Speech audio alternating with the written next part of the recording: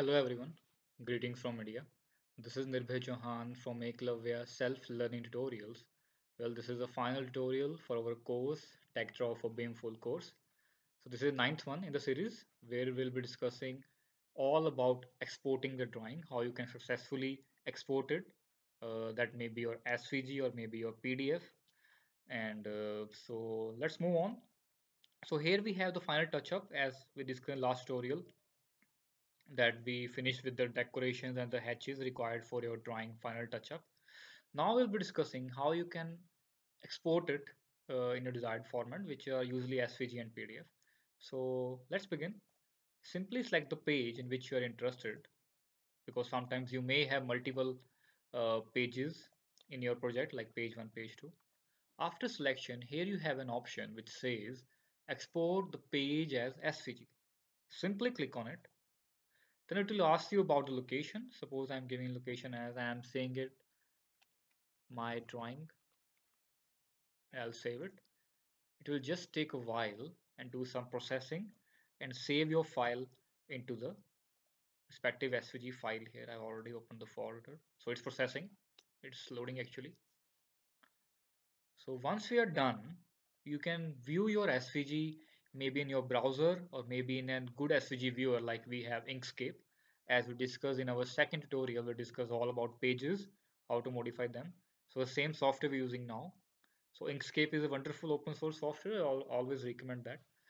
So here it's opening, and here you can see your drawing getting exported very finely, and you can view your drawing here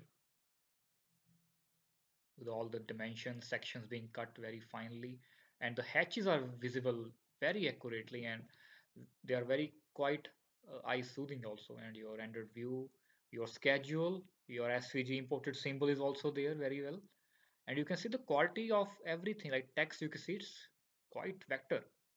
Similarly is a thing for your lines. These lines, the hatches are obviously from the image, that's why, but the geometrical hatches are perfectly fine. So you see these, they are vector, and the detail view you can see here, and the colors are also very nicely visible. Okay, and your axometric view and your title block, which is perfectly fine with the right symbols. The only issue is, if you remember, we created this rich text information, which is this one. So this is the issue right now, that this rich text information, which is you can say a rich text annotation, is not getting exportly as expected. So, but not an issue. This is used very oftenly in your project.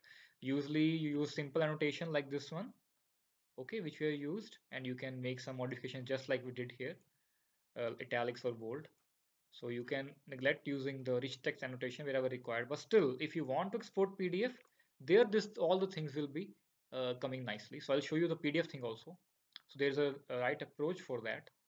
Either you can export your particular SVG also as PDFs. What you can do is go to File option, okay, and then uh, click on the Save As option here, okay, and then change the format with which you are saving with the portable document format, which is PDF, and then click on Save. Don't simply Control P and do those things and click OK here with default settings. Like there's an option here which says print it or do those things, which is not recommended. So do by that option. And then if you view, you have your PDF ready here, and you if you scroll, if you zoom in, you can see the quality is perfectly maintained as it was there in your SVG. So this is a benefit of actually exporting the things from the Inkscape. But now I will show you how you can do a similar thing within your FreeCAD also. So let me just close this. So you open just your FreeCAD model, and then basically you select your page, okay, and then you have an option in the file menu which says export PDF. Just don't do print or something like that. It may have some different settings. Simply say export PDF. You have this folder open. You can say this as uh, PDF drawing. All right, and then just say save. It will also take a while to generate your PDF, and then here you have your PDF drawing, which is slightly heavier in size.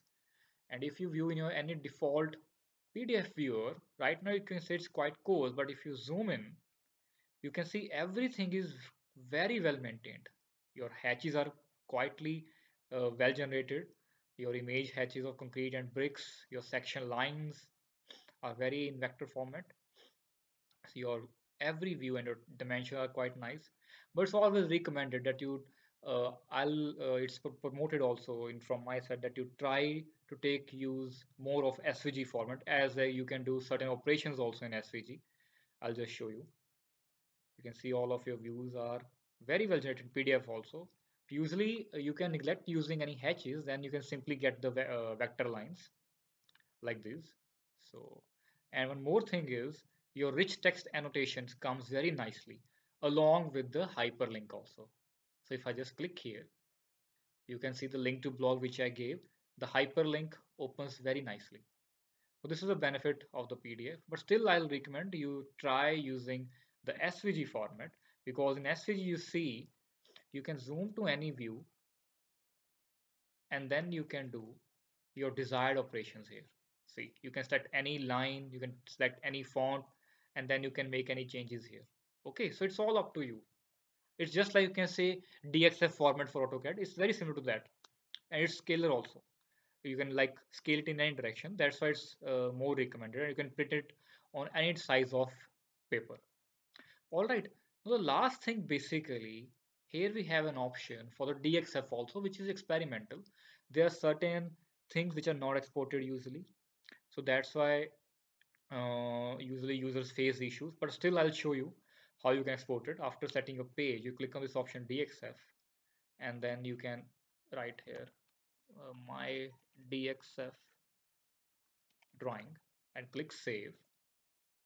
After you're done clicking save here, you will see your DXF has been exported. So I'll just show you how you can view it. Like I have opened some online viewer here. I'll just drag my file to this, and then you can view in your any favorite DXF viewer, like you have LibreCAD or anything like that. So you can view. You can see the information is not visible all as there it was there in the FreeCAD. Not everything is exported nicely. That's why the SVG is recommended. The DXF thing is still something work in progress. You may feel issue in the DXF thing in terms of annotation, the edges. So the SVG is the best, and then a PDF is also recommended. It's very nice for you. So this was the final thing basically, guys. After you are done preparing your drawing, how you can export it in PDF in SVG, and how you can circulate it to your design team, to your site, to your further um, execution team. So FreeCAD is quite helpful in many aspects. So this was a detailed course, especially for the TechDraw workbench. So I hope the whole series which you have gone through, so from starting from the first tutorial till now, was helpful to you in your own ways, and you can definitely find it useful when doing your practical, getting your practical drawings for your own projects. So this was it, guys. We'll see you in some other tutorial or another course. Let me know with your comments if you need anything else and what more improvements we can make in terms of something. And let me know if something has been missed. I have tried to cover each and every feature of this workbench in relation to especially your BIM workbench where you have your architectural models. So that's it, guys. This was Nirbhay Chauhan. Take care. Goodbye. Thank you so much.